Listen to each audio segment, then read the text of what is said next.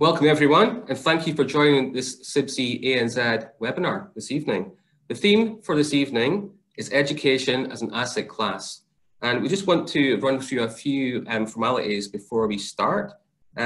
So just to let everyone know that we will be recording this session, so it will be available on the CIBSE ANZ website, and we'll provide details of that at the very end.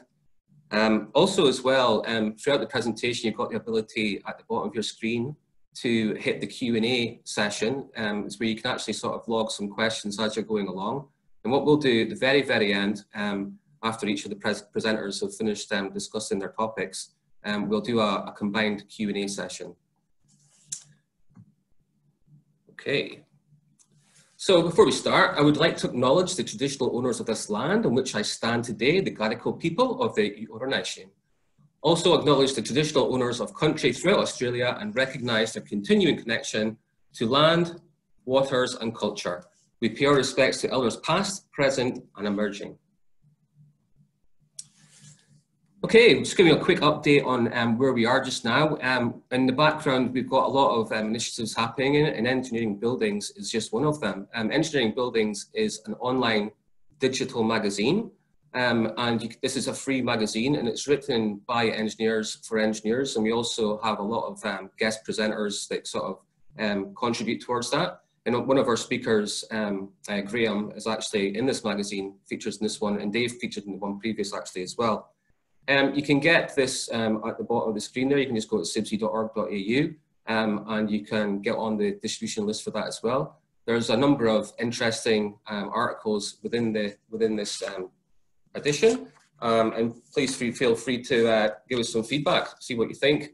And if you're interested in sort of contributing, or if you know someone in your organisation who'd like to get involved, please do let us know. The next slide is the CIBSE ANZ seminar series. It's a virtual seminar series which will be happening very soon. You can see here that there's a number of very, very well established speakers there. And the programme itself brings experts from both sides of the Tasman to share exemplar case studies of regenerative and net zero building practices, as well as new information of future policy changes that building owners and service engineers need to understand to minimise risk to assets, both existing and new. So in addition to 10 presentations, this event will offer delegates the opportunity to participate in deep dive thought leadership focused sessions, learn from additional international case studies and other net zero CBD webinars, speed network in small breakout rooms, which is pretty cool, and learn about the products and services that can help you tackle the climate emergency and help you deliver net zero buildings. So again, you can see at the bottom of the screen, you can register there, and there's a special early bird tickets that you can get, which will actually finish end of this month, and then it'll ramp up. I'm not too sure what the price is, but I think it'll be a little bit more than $99. Okie dokie. We've also got a plethora of other events happening in July, as you can see, and all of these events are available for registration on our CIBSE website. We also have a CIBSE e-newsletter which you can sign up to, and you'll get notifications of when these are happening, and also future events as well later in the year.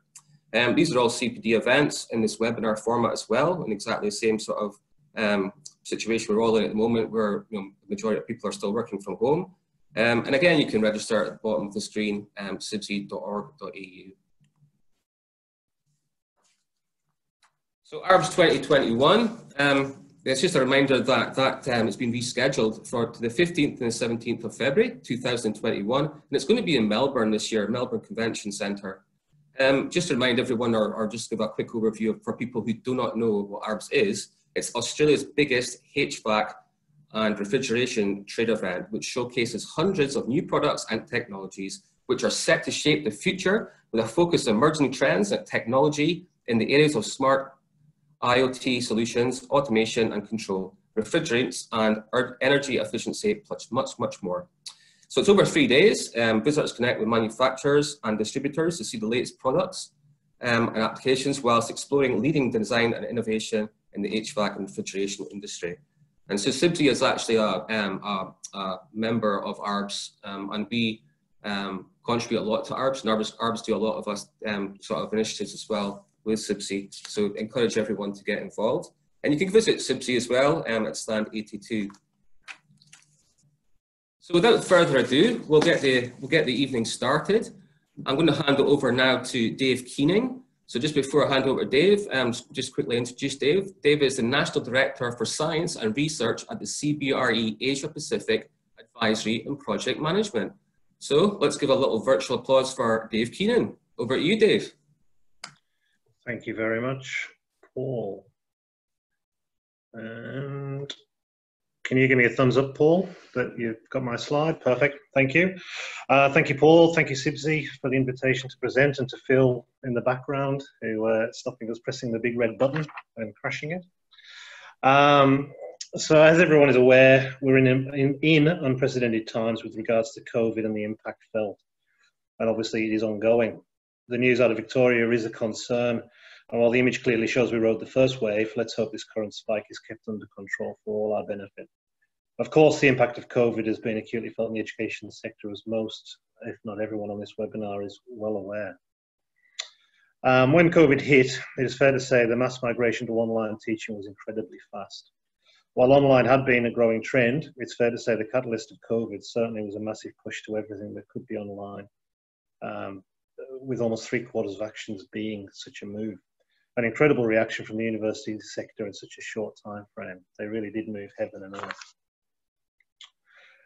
Now that the move to online has occurred, there is an opportunity to reflect on the appetite of campus versus online. As noted on the attached and on the data we've looked at, the majority of students want a physical campus and real person-to-person experience. Certainly as part of their education, and I think for my part, that was an important part of going to university. So while we've had the initial jolt of campus closures and move to online, we now have an opportunity to revisit and reevaluate what the priorities might be for staff and students with regards to providing and receiving education services on campus, and the probable new balance of physical and online. So while Graham and Alex are going to talk on the design side of things, and I'll try and steer away from that, I'll focus on the property, hopefully. So with the closure of campuses and international travel restrictions, there has been a significant impact on university revenue. This isn't new news, but certainly at the core of the challenge being faced right now, and perhaps the elephant in the room of finding a way out. As shown with the exponential curve, the sector's increasing reliance on international students have been significant, with approximately $16 billion expected to be lost in 2023 or by 2023 directly, and also the trickle-down effect to the economy at large. I did read today in breaking news that international students might be allowed to return in advance of the various states and territories reopening, so perhaps international students are about to return sooner than later, so we'll wait and see. As many of you will also have noticed, the federal government has recently intervened on student fees, and with the levers government has at its disposal, is seeking to drive more students to STEM subjects. This is obviously a multifaceted move by government, and the impact is still being assessed by the sector. It certainly caused a lot of attention. In the glass half full approach, and the positive in terms of driving student numbers and in turn investment towards STEM, this is a positive move to build on the outstanding foundations that we do have here in Australia. And it is important in current markets for those glass half full moments. So in terms of STEM reform, what might that look like? So in pushing towards STEM, it's reasonable to presume the knock-on benefits to the strategic priorities for Australia. Another aspect of COVID was, of course, the sudden realisation to many in the community on how dependent most countries are on others for goods in particular. The sovereign risk of securing stocks of PPE and essential equipment, such as ventilators, was a very real issue for many countries to work through, just as it was here in Australia. From a science and research perspective, both from education and R&D, noting they are often intrinsically linked, we continue to have challenges to address in energy, security, technology, environment, food and health. All of these, the higher education sector is crucial in addressing. This is one of my favourite slides that I'll be sharing with you today. I really like the curve and believe it is a great reference to where the opportunities are and where we are going. In a globally competitive market, it is important to shift focus to where Australia can compete and obtain maximum benefit. In shifting our focus to either end of the value chain, we can exploit our fantastic R&D and technical abilities and move away from adding minimal value as part of a larger production line. We can no longer rely on the ability to dig up and export natural resources to drive the economy, and really where can we add the value. So yeah, like I said, I think that curve beautifully articulates the opportunity. In terms of case studies and real world examples, in advanced manufacturing, following on from the previous smiling curve, we have seen the real push to address some manufacturing opportunities immediately in the reaction to COVID, i.e. ventilators and PPE.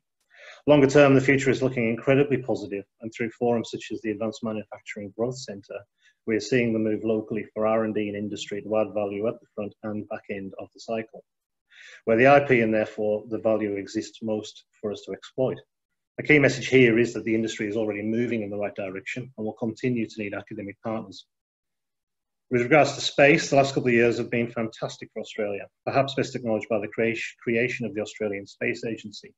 Only last week, there was yet another great example of private enterprise and academia overlapping. The example I'm referencing is RMIT, working on new fabrics for future spacesuit development. This pipeline alone is expected to be circa 12 billion by 2030. And quantum technology, CSIRO recently launched their roadmap, and where they have earmarked potential market value of $86 billion by 2040. Commercializing these technologies will create a new high growth industry with the potential to create economic growth and jobs across a range of sectors that, of course, Australia needs to be in the middle of. As an aside, I highly recommend Googling for those on this webinar, the CSIRO Quantum Roadmap, as it is a fascinating document. So we have a government focus, we have some leading industries and great universities and education providers. So how hard can it be to make the magic happen? Unfortunately, it's not as simple as build it and they will come. As noted in the quotes above and the time delta between the two, you'll notice the evolution of the definitions show the nuances as lessons are learned and we seek to continually improve. Innovation precincts take time to develop and need to be situated within an R&D intensive ecosystem which relies on an open, competitive, regulatory environment and good government. Another very simple image that I believe shows a very logical evolutionary pathway of building an innovation precinct is hopefully on your screen.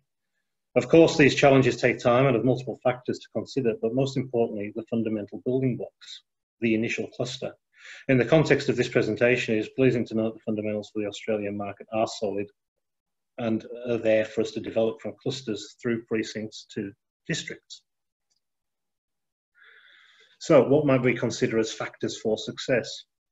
They might include market drivers, such as strong demand for goods or services, competitive pressure in the sector to innovate, access to emerging markets, skills and investors. By way of competitive advantage, the clearly defined market advantage or sector specialisation that is communicated through strong branding to attract and retain talented workers and financial investment. This will be supported by pro-productivity regulatory settings. In terms of collaboration, facilities and programs to support collaboration between diverse organisations, from spaces for informal social collisions or bump space, as we often refer to it, through to commercial frameworks for joint ventures. Infrastructure is always critical, the physical, transport and digital infrastructure that supports research, innovation activity and business connectivity within and outside of the precinct. Amenity, a vibrant and livable location that attracts people to work, play and live. It offers a sense of place for participants in the innovation ecosystem and the workers that provide ancillary services, and is underpinned by flexible adaptive land use and is well designed for local cultural infrastructure. And finally, enterprise culture. Strong entrepreneurial culture, risk-taking, collaboration and sharing of ideas. This culture is supported by mentoring programs and a diversity of organisations and workers and is influenced by the culture of the anchor institution. And of course, underpinning that, we need leadership, robust governance, strong leadership, political commitment and shared visions. So looking at examples, the first port of call when I was invited for this webinar was to my colleagues in Boston, where they were in unprecedented growth in the life sciences sector. While circular, the drive for more space to conduct R&D has fed the growth of jobs and in turn the economic benefits of attracting the best talent. The salary delta is noted in the slide, and the knock-on benefits of course trickle down into the economy at large through accommodation and other public services and infrastructure. I also note the vacancy rate for life sciences in Boston is as low as 1.5%. It's an incredibly hot market. Another colleague I checked in with is in Texas, who noted the push in response to COVID for new large-scale health and care research facilities, in addition to what are existing significant resources. Many people will have heard of the Texas Medical Center. It's massive. Key to this development are those existing R&D intensive organizations. And I know my colleagues quote in the final paragraph, refunding, attracting funding.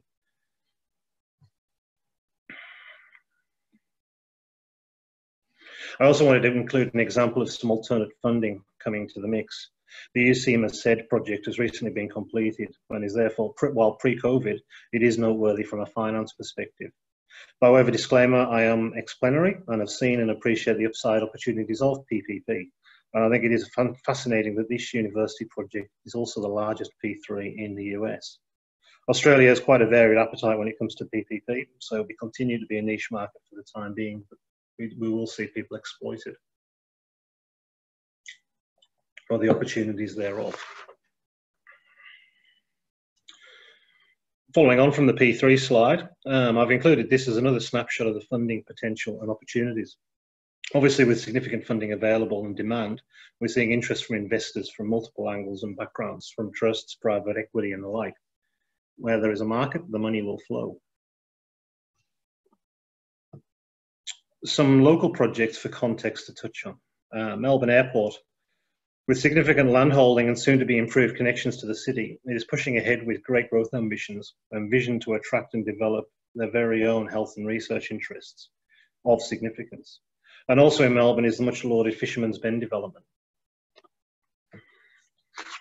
And in preparing for this webinar, it was great to see yesterday's news that planning submissions are off and running. And to my understanding, there's a planning vote occurring today, although, well, again, with the news coming out of Melbourne, perhaps not, but anyway, very soon there will be some big decisions made on Fisherman's Bend coming out of the market, again, you'll note the stage 1, 2, and 3 time frame. It's an impressive development with an awful lot of exciting opportunity.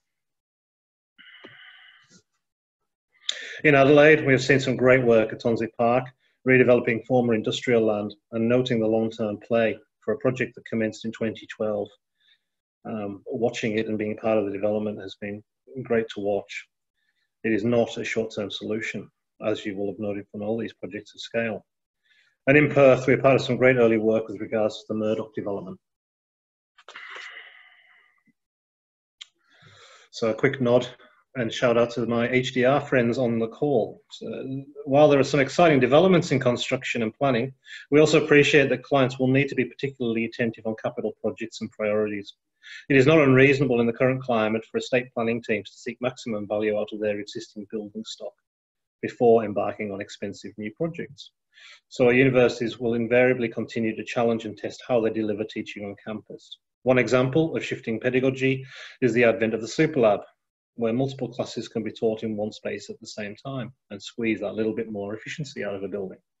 Another tool universities will seek to explore is to challenge their space utilization. Here's a screen grab of some data types that will increasingly be in focus as education and R&D industry providers focus on utilization and seeking to maximize that where possible, seeking to maximize efficiency where possible before pressing the button on new developments. And again, as a courtesy, as these are screen grabs I stole from HDR, but knowing that they're very active in this space. Another major opportunity to address in the current climate is the financial pressure that OPEX will burden universities with. It's another topic in its own right. Suffice to say that I hope to see great adoption and interest in sustainable opportunities in what are typically energy-intensive facilities.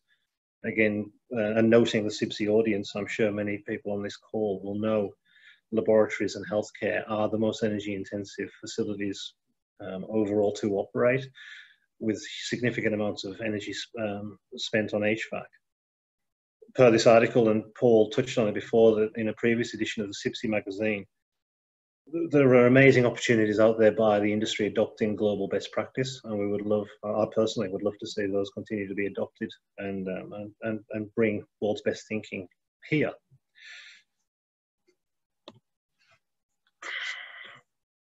This slide I included quite simply because of the opportunity that exists in also not feeling that you can't eat the elephant in one sitting, that we can break the building and these facilities and assets into parts and also explore and tease out opportunities, whether it be the land, the building chassis itself, the building services or FFE. Opportunities for project finance, opportunities for refitting, retrofitting, upgrading, adapting, and achieving greater sustainability outcomes are there in spades, and there are plenty of opportunities. And I think, again, as universities seek to address their balance sheet at the moment, those opportunities should be exploited. In terms of coming to the end of the presentation, the forecast remains upbeat for the education, science and research focus. And as you can tell by my signature file, that's exactly where I like playing.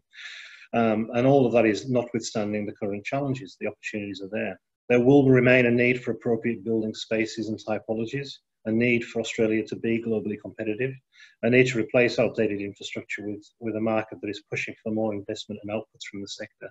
There is and will be a limit as to how much teaching can be done virtually for a lot of the laboratory-based projects, courses, sorry. So what do future models look like, or what might they look like perhaps more accurately? With international students, it's probably reasonable to think there'll be potentially a shake-up of how much time is spent on the ground, on the campus, versus potentially doing some of their course, portions thereof remotely, just as this experiment has shown us right now. Universities will remain as essential as they have been throughout the response to COVID-19. It was, again, I trust everyone on this call saw, universities were instantly contacted, their experts brought on board as part of the solution and how to address the challenges. A lot of the R&D push with the PPE and the ventilators, again, as a case point that I keep referring to, were critical for those universities for access to facilities, access to the engineers, access to the prototyping opportunities, and access to the open collaborative approach.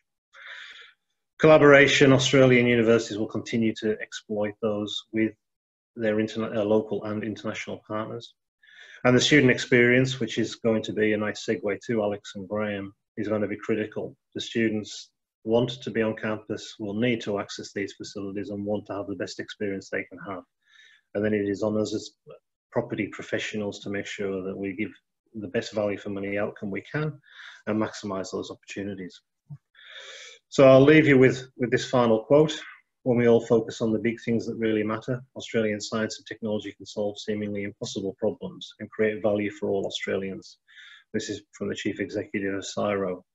And I think it's a beautiful way of encapsulating where we are, the opportunity that we have, and the fact that we've got an awful lot of smart people that we want to back for our future successes.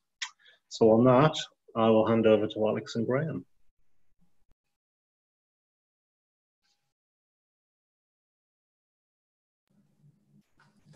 Thanks very much, Dave. That was great.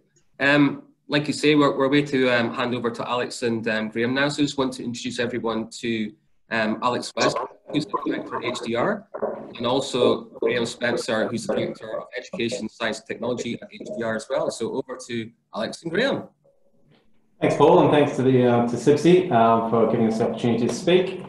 David, great presentation. It leads us to a nice segue in our presentation as universities start rethinking their models of delivery and also their assets. And so the topic that we're going to be talking about today is one of those new models and the movement towards vertical campuses. And we're seeing a lot more prior to COVID, and now even more so with COVID, we're seeing a lot more interest in this particular way of operating, the way of owning the assets or leasing the assets, delivering these types of buildings to still provide a world-class experience. So Alex and I are currently working on a particular project for Western Sydney University, the one that you're seeing on the screen now, which is an 18-story vertical campus. So we're going to share some insights, really thinking about for the CIBSE folks about some of those key issues when you're asked to do a building of this typology, some of the critical things that need to come to light. So so Alex and I currently, just fast forward this, sorry. So yeah, we're just starting to look at the new models on and what the future of our campus is starting to look like. Want to touch on that? Oh, it's more about the whole agility within the campus. It's about creating an environment that is more student-centric. It's about the collaboration with the industry and the community as well. So obviously with the WSU model that someone we've looked at who's attending this, some of you are working with us on this, obviously, you know about the keen desire from WSU of integrating the community into the campus. That also requires an incredibly flexible floor plate and incredibly flexible planning, which then for everybody, the architects and the engineering teams, obviously comes with great complexity in the early days. So when we start thinking about traditional campuses, you obviously see quite a large, sprawling, horizontal campus. And now we have to take that traditional campus and then start rethinking that in a stacked manner. So what are some of those key challenges?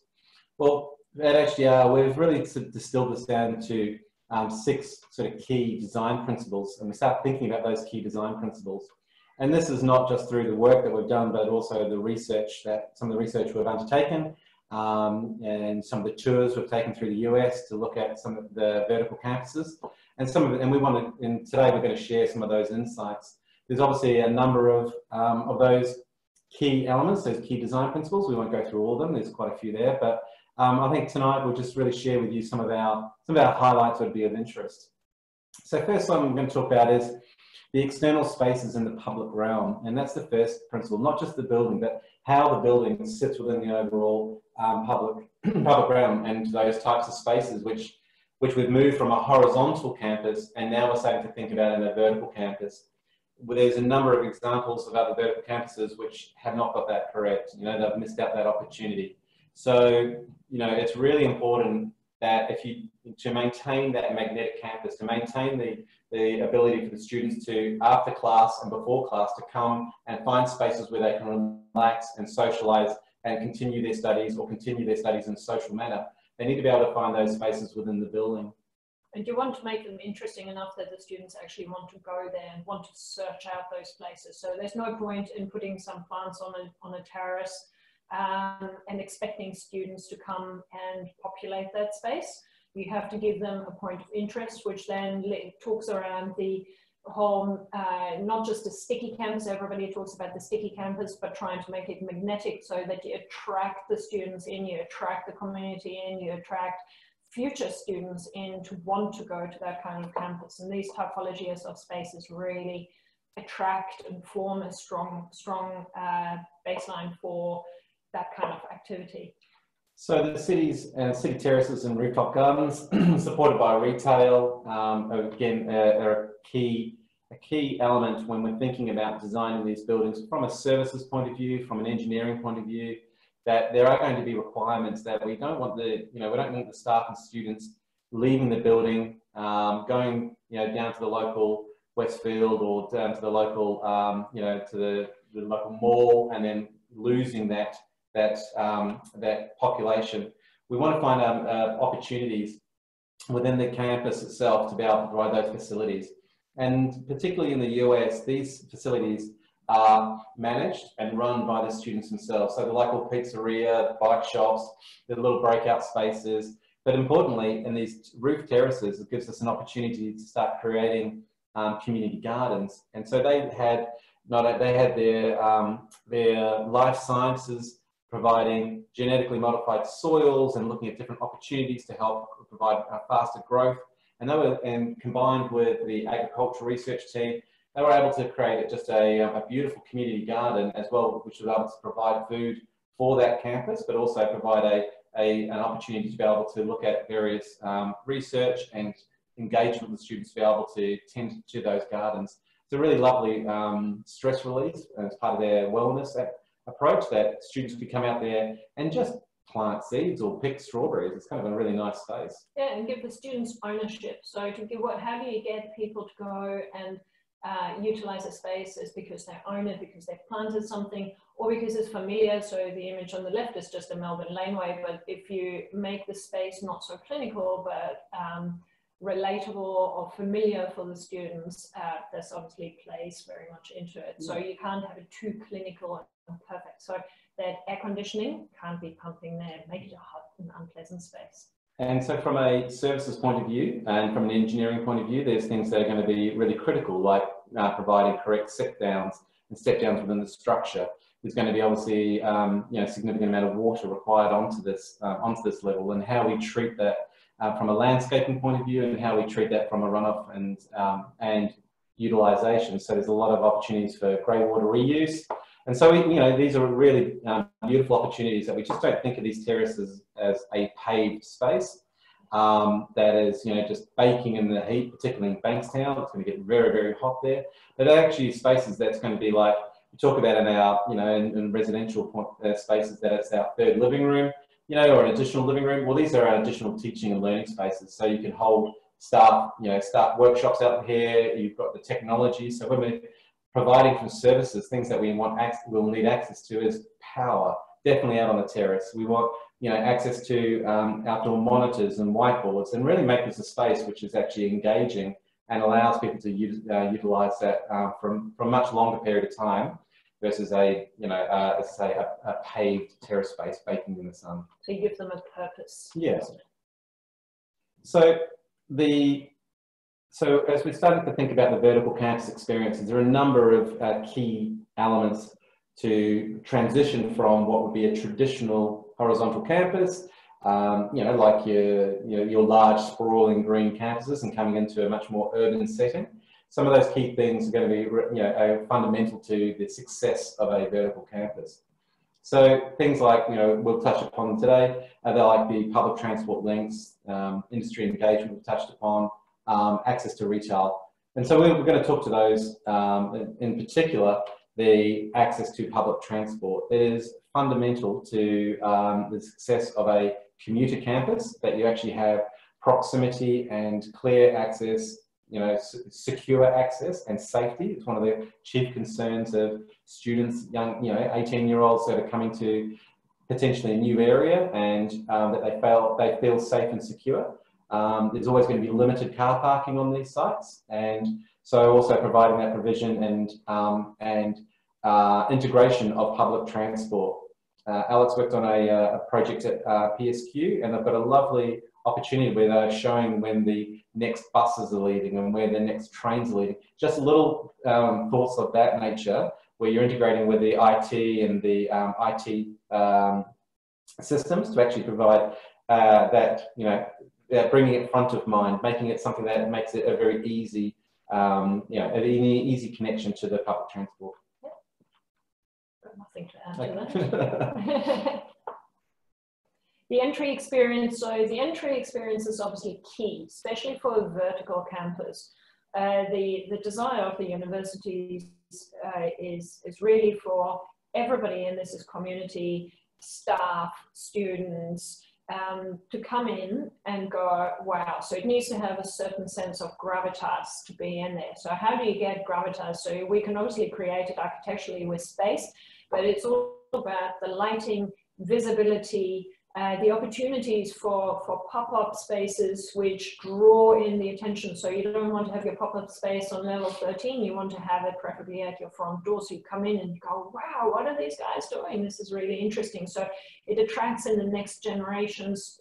Pupils will walk by and see things that they're interested in, so when it comes to them choosing their university, they're more likely to choose the one that they've been looking at and thinking at, this is something cool to be involved with. Yeah, it is absolutely their opportunity to make branding and identity. This is when universities are looking to reassess their asset class and thinking about how they want to deliver.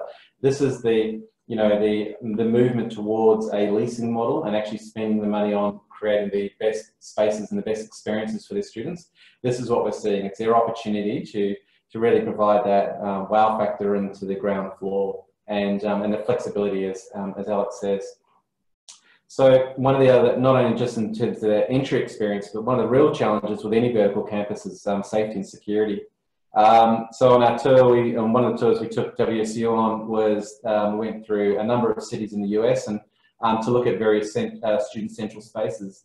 Now, the approach to safety and security can be undertaken in a number of manners and a number of ways. And one of the key ones was the New School, which is New York. Now, they are right in the heart of downtown in Manhattan, and what they provide is literally you walk through the doorstep and it's a barrier, it's a security barrier, and it's a very controlled environment. The school is an elite school, and it sends the message that you're not welcome in a way. You're not really welcome, and it was quite confronting going into a space like that. It wasn't sort of one where you'd expect a typical university. I mean, across the water at Toronto, you got the Ryerson University, which kind of took it the opposite way and really had this lovely grand gesture. There's a large entry foyer space. The security team are there and they are visible, but they really rely on students to move in and around the spaces just to monitor what's going on. Again, the universities have a very, very active student student relationship and student counselling and student services. They have a very, very strong student presence. So their approach was one of a more active and passive approach, whereas you can send, I'd say, the wrong message by providing quite a fronting barriers. And that's the same. I mean, like Ryerson University had a drug clinic directly opposite, and there was some interesting characters sitting there. They do find them coming into the university, and look, they appreciate that. They just need to be directed elsewhere. So it was a much more welcoming approach. So when we're thinking about safety and security with a vertical campus, one of the biggest challenges is, while we want the community to come into these spaces, and particularly the surrounding high schools, they really gravitate. When you've got students that are coming out of high school and want to continue their studies, they will absolutely be drawn into there. And the universities want to welcome that, because they see that as their future, their future students, their future clients. So they want to attract them. But one of the mechanisms that you really need to consider is, how can you do that? How do you control behaviour in those particular spaces? And a lot of it just comes down to simple signage that you can welcome the community in, but they're only able to informing them that they're only allowed to access up to level 2. Then there's other ways where you can do with making sure that the security is on ground floor and visible, but also then providing opportunities where you can shut off levels and provide more secure access as you go further up the building. And there's an example of that working. So Parramatta Square, Western Sydney University's first vertical campus, was so attractive for the local high schools that they flocked to that campus, and they populated all of the lower levels up to the point that the students couldn't actually find workstations when they wanted to find workstations. So the principle that we're applying for the Bankstown campus is that, well, we're planned in for that for the large lower levels. Then we have a student hub, which sort of separates all of those community engagement spaces from the pure learning and education levels up on the upper levels. So you see that in the medium teal sort of in the middle there of that stack. That's our student hub, with the main community being encouraged to populate the pink parts at the lower bits, and just the distance will diffuse the population by the high school students. One of the, as well as safety and security, one of the success drivers when we're thinking about vertical campuses is vertical circulation. And it's the #1 issue in any vertical campus. You have such a high influx of students, and so in this particular campus, we'll have 5,000 students moving through the building. Now, when, just to share David's love of graphs, where we're just showing the, we've done some current population and peak scheduling through here. We see that when the timetabling is looking at it, you've got a need for 40 learning studios, 39, 44, 43. So they have these huge peak demands at 9 o'clock in the morning, and then a massive drop off after that. So working with the university, we've had to come up with, and we do this with not just WCU but other universities, start looking at to soften the curve and create that to drop these massive peaks and flows. And to David's point earlier on about asset utilization, You know, we have potentially $5 million worth of assets sitting there not doing anything for the majority of the day. Now, it takes change, it takes a cultural change from the university, but also the impact that it has on car parking, the impact that it has on vertical transportation. It's actually critical from day one that that the university and the consultants and the designers, can manage that process from day one. Because if not, you'll either be under-servicing with vertical transportation, or you'll be over-servicing it and providing quite a significant cost to the project. So getting that balance is critical. Strategies around what we've done here and at another particular project was where we looked at neighbourhoods. So not all universities, not all levels are served, so it serves every third level. And the idea is that you can come out onto that third level and you can either use stairs to go up and down. That means that you, instead of breaking down I'll be on level 13 or I'll be on level 9, you say I'll meet you on the economics level, or I'll meet you on the social sciences level. You're actually creating neighbourhoods and destinations, and that's a really good strategy in terms of servicing very, very tall buildings. And it encourages these bump spaces where you casually exchange ideas. So rather than making everybody go and stand in the lift and just change one level, which then occupies the lift for a very short distance in an incredibly inefficient sort of a way, you really encourage that footfall and that pedestrian circulation, which means people bump into each other on the stairs and exchange ideas, concepts, research, or just general chat, obviously, as well. But it broadens the horizon, and it's very much in keeping with universities' aspirations. And one of the key things when you are looking at any vertical campus is to create what we call our desire lines, and that's those views, whether you're coming off a escalator, whether you're coming out of the lift, or whether you're moving through on the stairs. Clarity of destination is key for the students to be encouraged to use the stairs. You know, escalators break down quite on a regular basis. They're expensive. So but then inversely, you want to be able to encourage students to use stairs and allow them to free up the use of the lifts. So having a clarity around destinations and views is a key design tool. And not having a long stair which just goes forever, because then people don't go and take it. You need those little play spaces, these breakout spaces in there, or have short runs of stairs so that people are encouraged to go and see them. They won't take a stair which ends somewhere where they can't see it. No, absolutely not. So when we think about space, this is there are some real key learnings in here. We're just going to touch on a couple of those, but one of the key ones that we've been working very closely with the universities is around providing agnostic designs to their learning studios. So that means that they have a full, flexible, approach to their configurations, and they have a flexibility of who can use those spaces. So we've moved a number of universities away from having specific schools just using specific spaces. This approach means that we can set up a learning studio in 29 different arrangements. Now, in order for us to do that, we need to be able to look at how we address things like power and viewing lines to screens. Yeah, absolutely. A great example for that one is the very first time that Western Sydney did one of these learning studios. We peppered the floor with floor boxes to enable students to go and plug in all of their thousands of computers. We also had cows, computers on wheels, associated with each table cluster. So everything was on wheels, or is on wheels. But the problem turned out to be that the cows are actually really heavy to use. People don't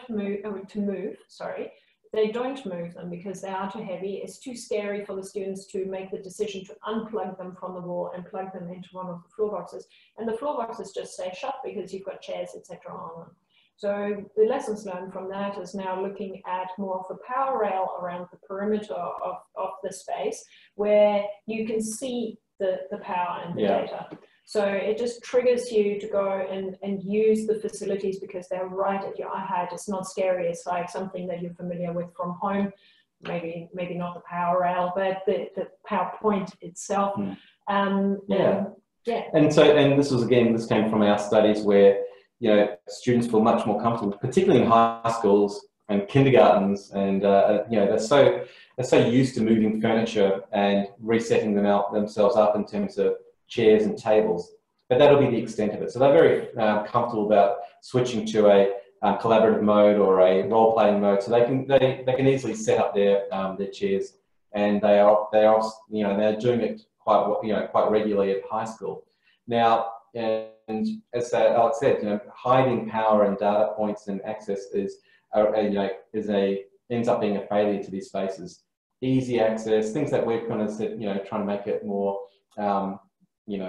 accessible and readily available. It means that the students feel comfortable to be able to quickly reset, because you can't expect the administrators or the teachers to be able to do this. Yeah, it needs to look familiar, I think. That's right. And yeah, so learning happens anywhere, anytime. Obviously, we've all been talking about that for quite a while, about the casual learning spaces, bump spaces, etc. The importance for these campuses is, as we were saying with the social spaces earlier, is to create a smorgasbord of typologies. So make some spaces small, some large and open, some for groups, some for individuals, some for small groups, some for noisy groups. If you give them just tables, which they might be moving around to their heart's content, it does not work as a space. So these typologies need to be then serviced in different type of ways. So a large group will obviously need a different type of air conditioning, acoustic treatment, and look and feel obviously as well, to the space where an individual just wants to be in a cubby hole and concentrate. Yeah. And I think, you know, the success of a vertical campus is the balance and provision of informal learning. Again, there are a number of examples where behaviour of having these large collaborative spaces right outside learning studios, it causes conflict. It causes a conflict between the access to those sites, those places, and the other activities that are occurring around them. So having a strategy from an acoustic level and working with our acousticians, so having a strategy across the floor so that the noisier activities, you know, are located near vertical transportation, and as they get quieter and quieter as they go further out to the perimeter. And you'll find that students gravitate towards the facades. Again, providing power. Providing power around the facade is absolutely critical. We've seen a number of examples where power hasn't been provided, and you'll see trails of cords, you know, going all across the floors, causing trip hazards. So, you know, it's that sort of, it's understanding what the students require and be able to respond to that is one of those key principles. One of the other key elements is the industry and community engagement spaces. David touched onto that earlier briefly. Every university wants to be seen to collaborate with industry partners for various reasons. That's a whole different talk altogether. But a university needs to supply spaces that can preferably double act as a teaching and learning environment, as well as a large hosting type of space. And hosting for the community is different than hosting an industry function. So the magical word power, of course, yet again, but it also comes with a specific look and feel. So the lighting levels need to be flexible. It doesn't work to just send in an electrical engineer, sorry for the ones who are online, and just put the satisfactory lighting levels in there. It's all about flexibility and setting up spaces in different typologies. So if you want to have the launch of a new product, you might want to have more mood lighting, more pinpoint lighting. Whilst if you're doing a community engagement and are talking about Diabetes Week, you probably would want to have a much more illuminated type of environment where they feel more comfortable moving around. As well as the industry engagement spaces, one of the, you know, it's not new, it's the mesh and maker spaces. We saw a lot of great, we see a lot of great spaces like that in Australia. We see some brilliant spaces in the US. This is the opportunity where you can set up to fail. That's the whole idea. And these spaces, need to have, you know, power coming down from the ceiling, flexible tables. They've got to be able to allow students to have access to an array of equipment, whether it's a woodworking room, whether it's a AR, VR spaces. Again, things will change and the needs will change. So there's a big push, as David touched upon, you know, with advanced manufacturing. There's a really big push in Australia around communications, cybersecurity. There's going to be a changing need, and these spaces are set up in a way that are meant to be, you know, like the shed. They're meant to be a little bit messy. They're meant to be a space where, you know, storage and access to those types of you know, equipment is easy, and that students feel comfortable in those spaces. So we're seeing a lot more of those. And when we start talking to you know, our clients, the other one is, you know, yes, we've got technology, we've got engineering and mathematics kind of covered, but the science side of it, how can these spaces, particularly vertical campuses, suit research? Can we find ways and provisions to accommodate in the upper levels some opportunities for research? Now that will require right from day one a really strong and a strong understanding around mechanical risers and access to those mechanical risers, understanding what's happening on the plant roof. How can these vertical spaces not just be catered for the, you know, your social sciences and the like, but actually, you know, research and research sciences in that space? So at the University of British Columbia, there's some really great spaces which serve both needs. At the Brain and Mind Institute, we've got spaces down at Portland that actually, again, are, you know, encouraging the use of robotics and engineering. Flexible spaces, where we've completed one at the University of Sydney at Leeds, which is around super labs, again, providing an array of research and education requirements, but catering to that within the one space. So it can be teaching chemistry and physics and biology all in the same space. And that's where taking that idea and then bringing that into a vertical campus requires some really some clarity around rises and infrastructure and how we service those future needs. I think the clarity is the key part within that, because you want to be lightweight, flexible, and that's the workplace is another one of those spaces. You want to be able to adjust to new typologies of working. You want to be able to work with the workforce. That was terrible. But you want to develop your academic workplace with the desires of the workforce. So what do they need more? Do they need more group spaces? Well, you might change the school which is within your campus at some point. In 10 years' time, you might have removed School of Psychology and put in more School of Education as an example. They have got different needs because they teach in different ways. So what does that mean for your workplace? Well, you might need more larger clusters. So how do you design a workplace which is flexible enough without being a large ocean of workstations which all academics react badly to, because they want to have their little cubbyhole, they want to bring their own equipment, they want to bring their own books, they want to bring their own trophies of some awards that they've won at some point, and they want to look fabulous for the visiting academics. So the school wants to display the awards that they have won.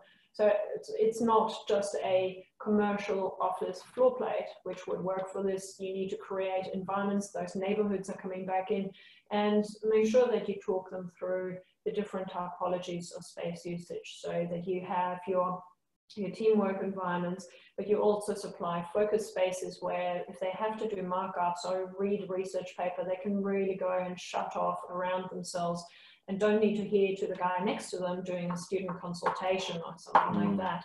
So the creation of the smorgasbord of spaces is not just suitable for students, but very important for the academics and staff as well. Absolutely, yeah, variety is key. Seating treatments is one we've just thrown in for fun because these are student spaces. They shouldn't look like an office. You don't want to have boring ceilings in there. I personally, in a previous life to HDR, worked on a campus where we put in ceiling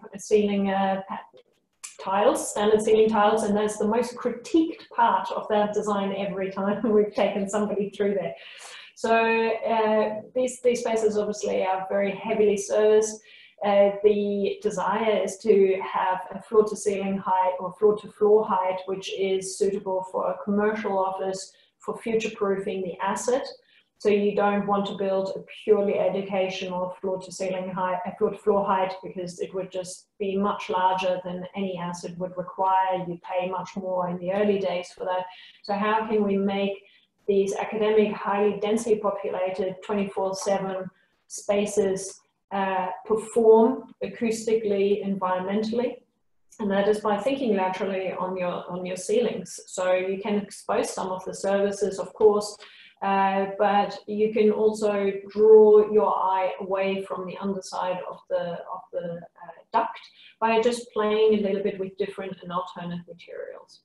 So an example there is a ceiling full of colanders, which we've used not in an academic setting, but it's a great example where your eye really draws to the silver of the colanders. They've got holes in them, so your air conditioning actually works through them. So you never see the air conditioning ducts, but it performs nicely. It makes for an interesting space. Students feel comfortable. It's their familiarity of space with more urban settings again. Fantastic. Well, thank you. Thank you. Identity and culture is going to be one of those key things, those key principles where universities is spending, significant sums of money in these buildings. So making sure that actually represents as a representative of their culture and the identity of the students that are coming into this. So again, they don't want a blank commercial space. It's actually a space that they want to feel they will feel excited to be a part of. They actually represents who they are, particularly within the community. So thinking about where these buildings reside within the community, who the community is. And for us and these projects is weaving through those different needs, the different communities, trying to find some synergies between the various communities and drawing upon those as design triggers. So that is, and also spaces where I touched upon before is those, really those key spaces where the students can go to and feel like they can socialise quite happily, be noisy, have the band there, play snooker, whatever that is. They need those sort of spaces, or they will leave campus to find it elsewhere. So and lighting levels, yeah. Acoustic shouldn't be perfect there. It shouldn't feel like in an office environment. It's a lively space, yeah. Buzzing. So, and also we touched upon lighting. Lighting is going to be a really key part of when there's going to be strong visual art programs bringing in the community artists to celebrate the buildings opportunity and what it provides to the wider community. So again, providing lighting and access to those particular spaces. We've seen some fantastic, static artwork and also dynamic artwork. But it's also a key part of when we're thinking about these vertical campuses. And lastly, our last principle is wellness and biophilia. I think we've spoken. There's been enough, enough past studies, current studies to note the importance of this. When you are moving from a very lush green horizontal campus and going into these spaces, unfortunately, it's often forgotten and it's more catered for the commercial spaces. But providing the use of natural materials. Not just for the student spaces, but also for the staff spaces, thinking about the staff who are going to be there, teaching all day and finding spaces for them to have a quiet retreat, not be accessed by the students 24/7. You'll hear that coming back through the user group program. So thinking about the types of breakout spaces, quiet spaces, no phones, that type of spaces are really, really important. Biophilia, the image on the right is from Georgetown University. Again, another student central space, but a really beautiful use of daylight and biophilia in those spaces. Bringing that greenery through the building is important. And again, integrating it into the furniture, integrating it into the walls, finding those opportunities where you can is important. Not just for the architects, but it's really important for the students and the staff who are using these spaces. And lastly, there's a big shift to use cross-laminate timber, mass timber, CLT, and this is actually a really beautiful opportunity for us to do as we're looking at these vertical campuses to start integrating what we're seeing, whether it's University of British Columbia, the Nest. How can we use these as devices that are, beautiful? You've got the timber trusses here. It really speaks to, again, the core principles of the campus there, and they've got a fantastic sustainability approach to their campuses, world leading, and they use geothermal fields. They use a lot of cross-laminated timber, and I think we can learn from that in Australia.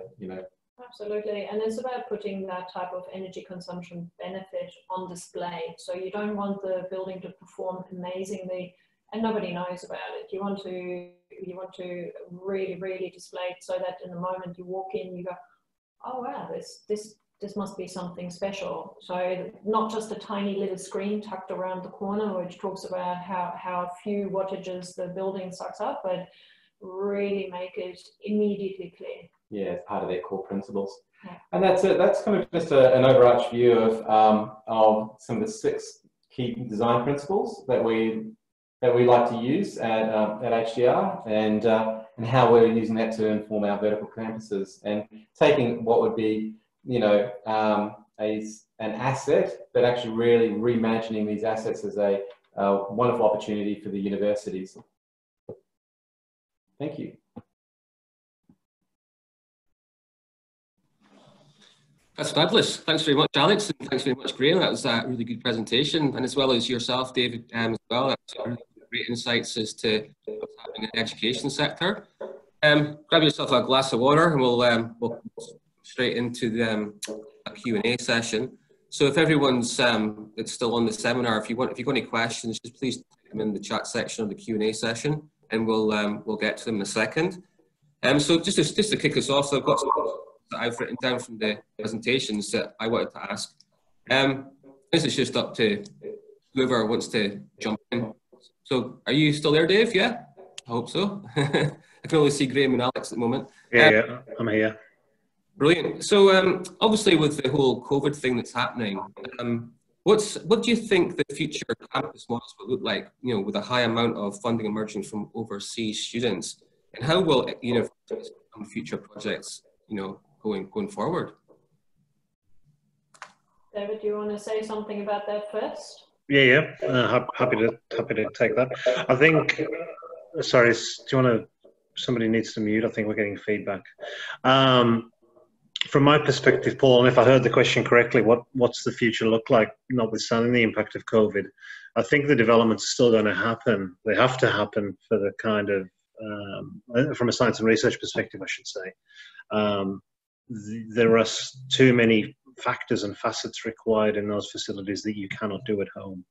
There will always be a need for those contained environments, whether it's medicine, science, advanced manufacturing. There are an awful lot of those R&D intensive facilities that are needed, will continue to be needed, that you can't do at home. I think per couple of the comments I made, and again, it was something that Graham and Alex picked up on, there will be a need to squeeze efficiency out of existing buildings, absolutely. I think there will be a need from a prioritization perspective to spend that limited capital wisely for the time being. And that makes perfect sense, and I don't think anybody on this panel would argue that doesn't make sense. But you put all that to a side, there is still a fantastic university sector. There is still a demand for the best and the brightest. And we already punch above our weight, and I think that will only continue. Alex, Graham? Thanks, David. Yeah, look, we couldn't agree more. Most of the conversations we're having from now and probably over the next 2 years is around looking very, very closely at existing assets. How can we best utilise assets in the existing stock that they have? How can we rethink delivery models such as the vertical campus model and going for leasing arrangements? And yeah, that's really where, the need to be able to provide a quality university experience is still paramount. No one's taking a step back. Everyone wants to provide quality spaces, quality experiences. And, there's obviously more opportunity with hybrid learning to be able to use the term sweat the asset, that you can actually get more outcomes, rethink some of the timetabling, You know, look across to the UK and the US about, you know, their timetabling and how well they use the spaces, because these are expensive spaces to run. So. No, how can I possibly add anything to that? I mean, we've had a few discussions around the effects in a more immediate size for the Bankstown campus, and people who were very precious about their specific learning space needs or the extent of office space required, their meeting spaces required, have actually relaxed over the last few months, knowing that now you can have meetings digitally and they work actually quite well. You can, I think the forced learning curve on all of us has really helped academics to get more and more comfortable and also more creative with their teaching and learning provisions, so that now they feel a lot more comfortable doing the online sessions, rather than before where they all avoided them. And that will change the space needs again. It will change the space needs, you know, more little smaller booths, you know, breakout booths, and, you know, that's going to be those types of spaces that become more prevalent as opposed to open planning. Nice, thank you. Okay, so how important do you think it will be for locations of campuses in the future then, in terms of the campus being located actually in a university campus, you know? Because what we're seeing now is like precincts are happening, you know, within like industry, you know, out in the west or whatever, or actually in city centres, like you were talking about there earlier with Parramatta. So how do you see the future of that developing, guys? Do you want me to go first? Yep. So from my perspective, Paul, I think it was on one of my slides. I think for me, again, I'm biased. I'm speaking specifically towards the science and the research end of the spectrum. There needs to be that cluster of R&D intensive institutions. So whether that's a hospital or a university that's got those kind of interests, there needs to be that main player to go first, that anchor tenant, that anchor user. Mm-hmm. They are the magnet that will attract the others. And by attracting them, then other things come into play by which they can share facilities, share assets, whatever it might be, and collaborate fundamentally. So I think that continuum is real. I think we have some amazing universities that are already clustering and providing those precincts. And again, per one of my other comments, it's hard to just build a thing and call it a precinct. There has to be an active embrace of the anchor, the vision. What is everyone there pulling to do? Otherwise, you build a commercial building and you let it to a mixed bag of tenants, and you're not necessarily extracting the maximum value out of it. So hopefully that talks to your point, Paul. Mm-hmm. You got anything to add, Alex, Graham? Yes, again, it's a big flick pass. I like the way how he just looks at me in that moment.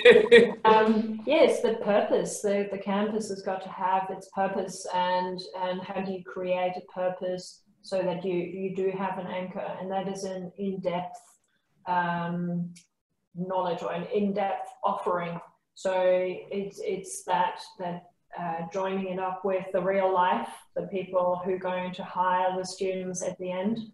Or an amazing research arm, and you do that by layering the different facilitators for the desired outcome together. So I think, as David said, the collaboration hubs are going to be more and more key. Yeah, well, you know, taking a 30,000 foot view, I think all universities are taking a look at what's their core.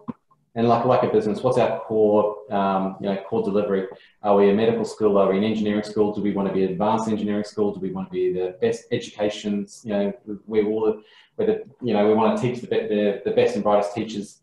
What's our core service? And I think a lot of the universities are taking that time now to understand that they can't offer everything, and that it shouldn't offer everything, and they're going to go back to that, really taking a hard look at what do we want to be the very best at, and are we replicating something else someone else is doing down the road? Should we be offering the same? Why are we competing? What else can we do to make ourselves unique, to be the school to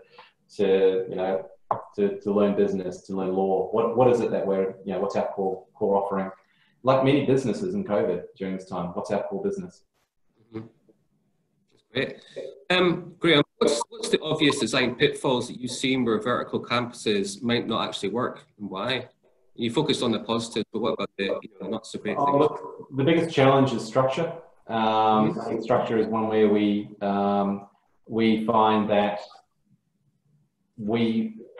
like that particular building has a real strong design, and the structure needs to be such that you can provide flexibility within those spaces. So I think rises and structure are one of the real challenges with any vertical campus, because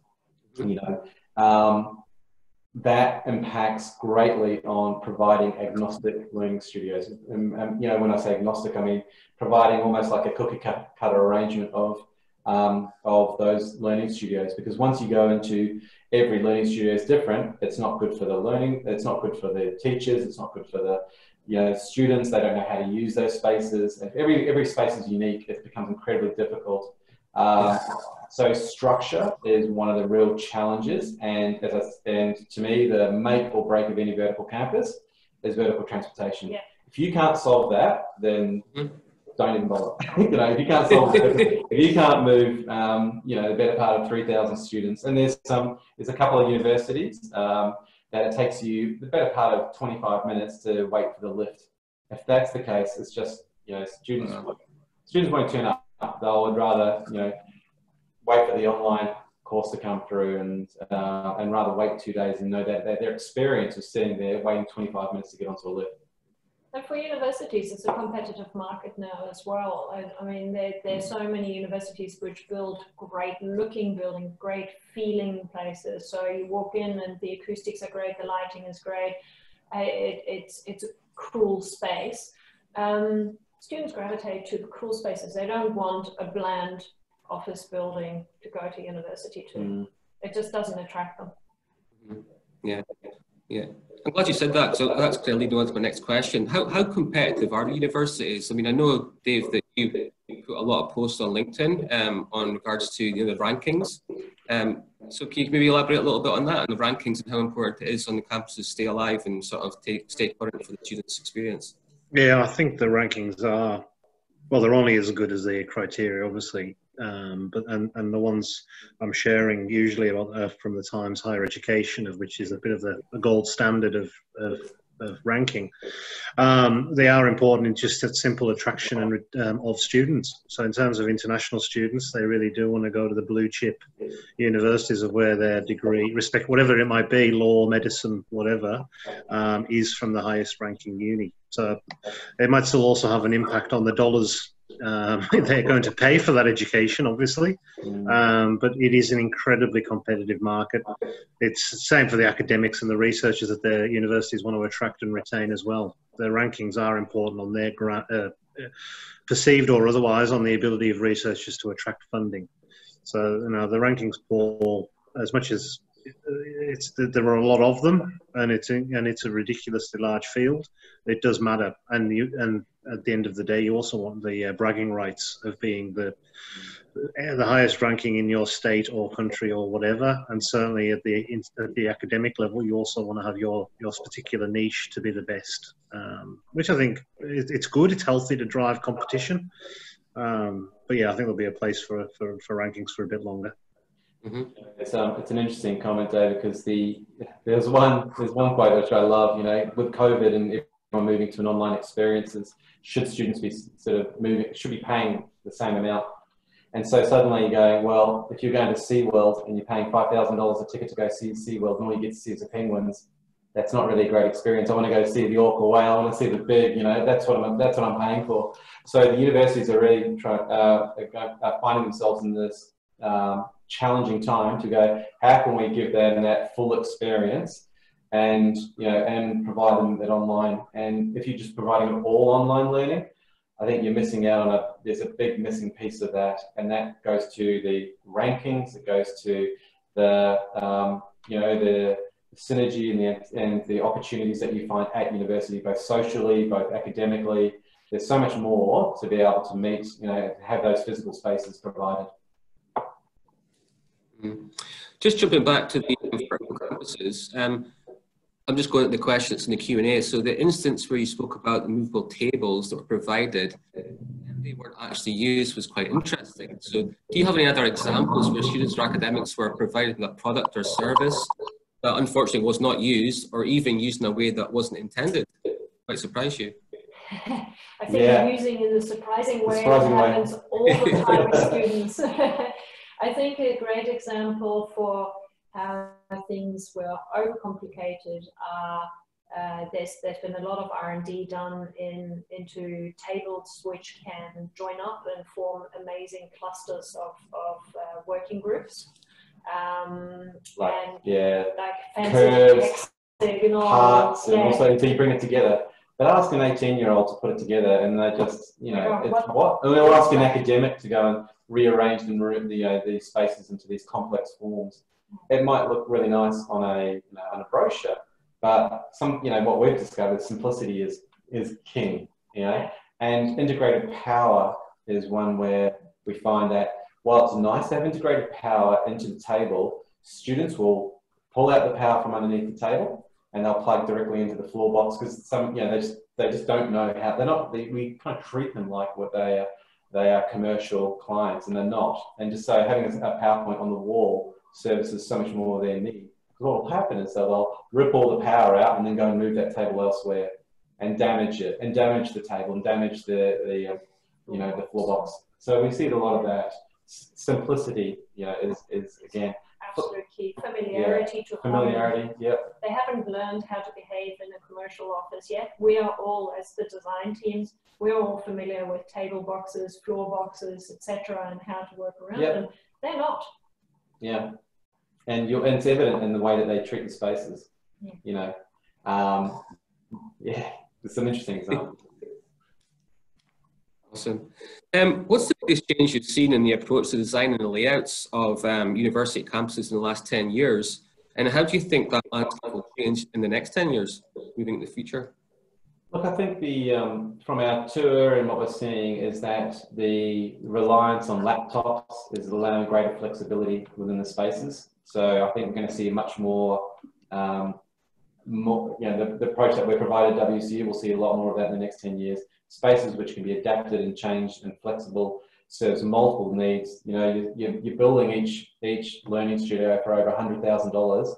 They want to maximize that asset. They can't just leave it. Like the old PC labs are ones where you're moving away from, because they're now more laptop based. So that gives them an opportunity to release that room into the timetabling, to flatten out those big highs and lows and curves, so you can actually use spaces in a variety of manner. So I think you're going to see a lot more of those, and I think we're going to see a lot more videoing and video-enabled video recording. There's going to be a lot more reliance on AV within the spaces to be able to record those. Clarity, to be able to hear the questions, feel like you'll be able to raise your hand. You might be a monitor, your face might be a monitor on the wall, but still being able to engage into that particular learning studio. We're seeing a lot of that in the US. That the students don't feel like that because they may not be there, but they're actually missing out on that level of engagement. Yeah, and it's the ease of that usage, isn't it? That's absolutely key yet again. So you've got to make it really clear, easy to use from home, as well as when you are actually using the space. Yeah, buttons on the wall, like really obvious presentation button, sharing mode, and being able to hit a button that spins the camera to your whiteboard.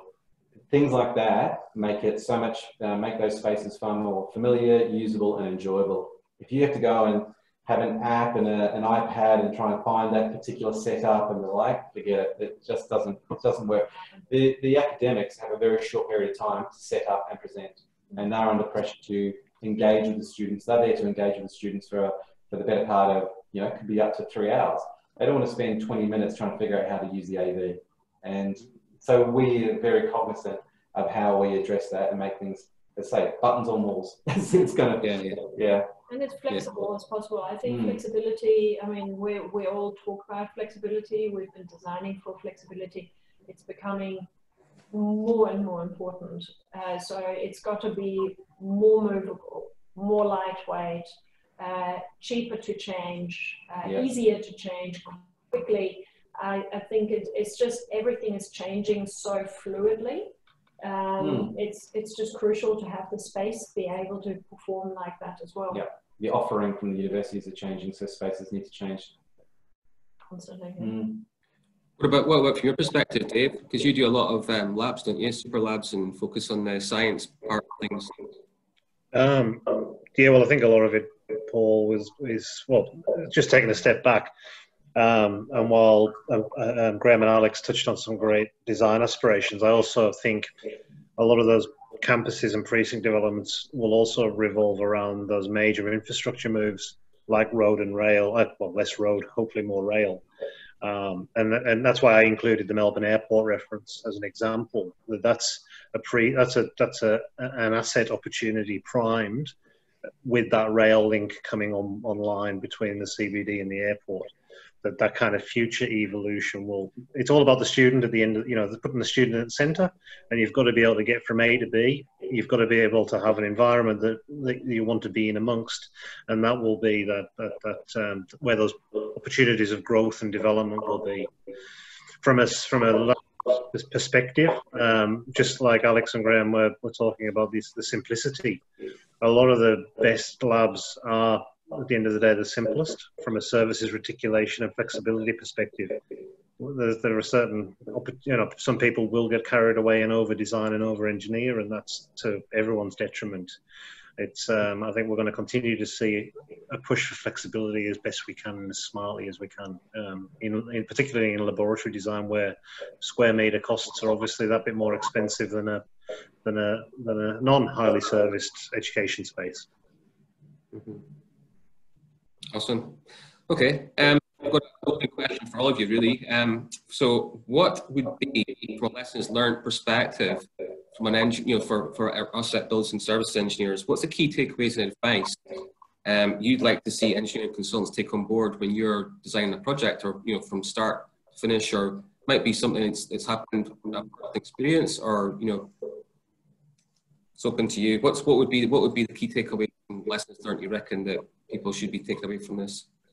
Can I jump in? It would work for you guys. No, well, if I can jump in first, Paul, on that, and I think it's obviously a convergence points with you and I2SL, but from a sustainability perspective, I think the engineering sector, and certainly here in Australia, we should be and be more understanding of what else is going on out there globally. Yeah. And adopting of global best practice where we can. So, and I know you're on board with I2SL and everything that it stands for. So the more we can bring international best practice and learning to the table and to our community, the better. And I think that's, again, it's not about egos. It's about just broadening our knowledge, broadening our awareness, and ultimately our clients will benefit. And if we can reduce our energy use, we all benefit. So I just wanted to get, I'm preaching, I know, but I just wanted to get that in there.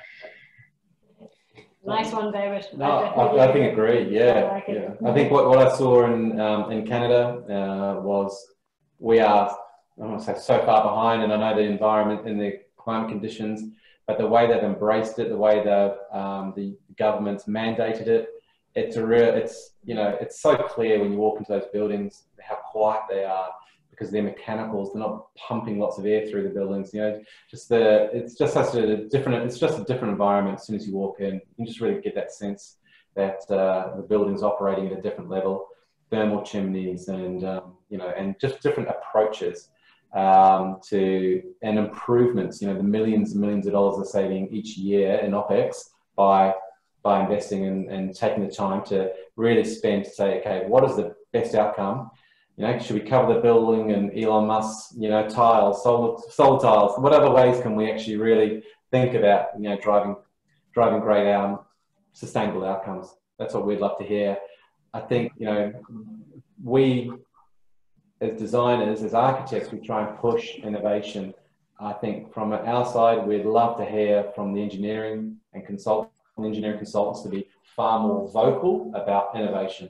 And as opposed to being reciprocals and saying, oh, we'd love to do it, but actually being really vocal and showing how and really simple processes to be able to achieve those.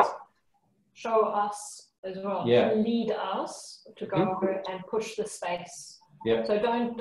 I think a key takeaway, another one would be, don't just design an office building.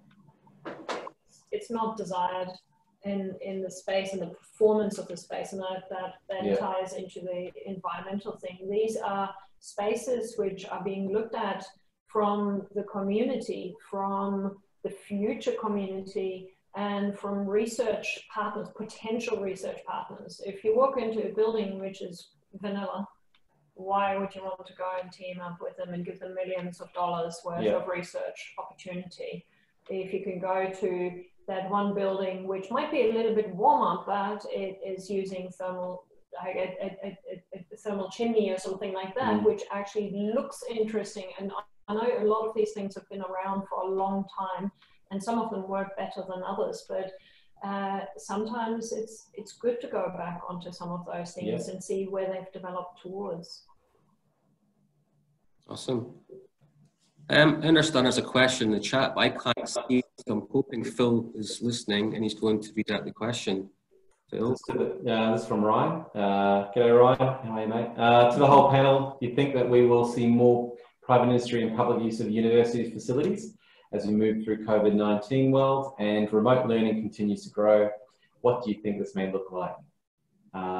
Absolutely, yes, private and public industries are critical to universities' success, their engagement, philanthropy. You know, it's already happening. And I look at again, not to labour the US, but I look at the way they approach commercialisation, philanthropy. It's embedded into the university. There's no separation or just a space. It's actually part of the actual university's facilities. It's a very strong connection. If you want the world's best researchers, you need to have private industry funding that.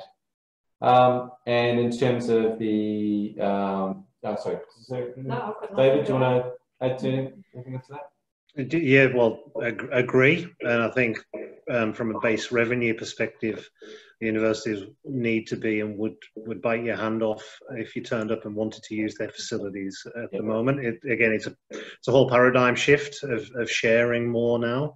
And I think from a first-hand perspective, I was lucky enough to be part of the ventilator response team and watching UNSW and Sydney Uni work with the private sector, invite various instant startups and other levels of degrees of sophistication to come in and use the manufacturing, the workshops, the biomed engineering testing facilities, the prototyping, that instantaneous collaboration and access. Absolutely. Obviously, there was a great mission that we all agree with, and the need for it was present, but it was another perfect example of turning this crisis into a positive, and I think models will flow out of this going forward.